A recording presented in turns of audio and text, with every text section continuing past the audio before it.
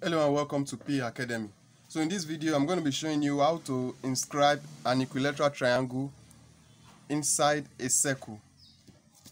So this is something like this that we want to do. If we have a circle and want to inscribe an equilateral triangle whereby all the three sides of the triangle will be equal and they will be touching the circumference of the circle.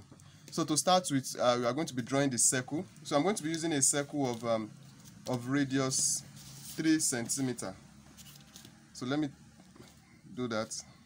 So 3 centimeter is same as 3 millimeter.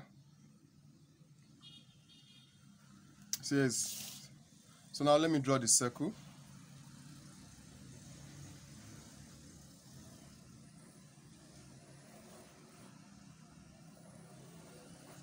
So now this is our circle of 3 millimeter. So the next thing I'm going to do is from a particular point on the circumference of the circle.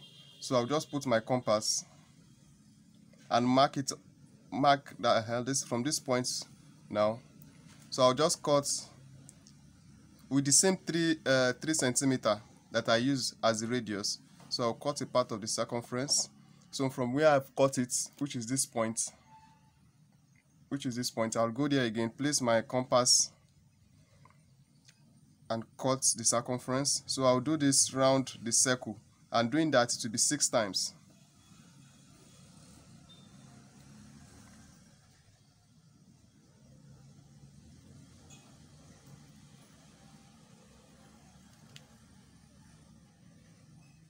So 1, 2, 3, 4. So this is the and this is the 6th one. So now, so let me just label this 1, 2, 3, 4, 5, and 6. So what I'm going to do now is I'm going to join 1 to 3, 3 to 5, and then 5 to 1. So let's do that.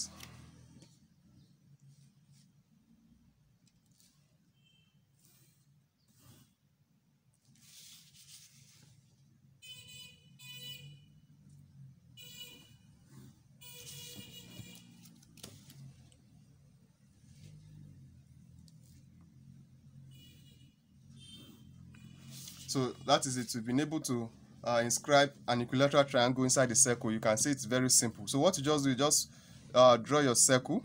So the same radius you used in drawing your circle, just pick that same radius and the point on your circumference. Just bisect it 3 times. Just mark out that point. Draw the arc from a point on the circumference of the circle 6 times. So you just join point 1, 3, and 5.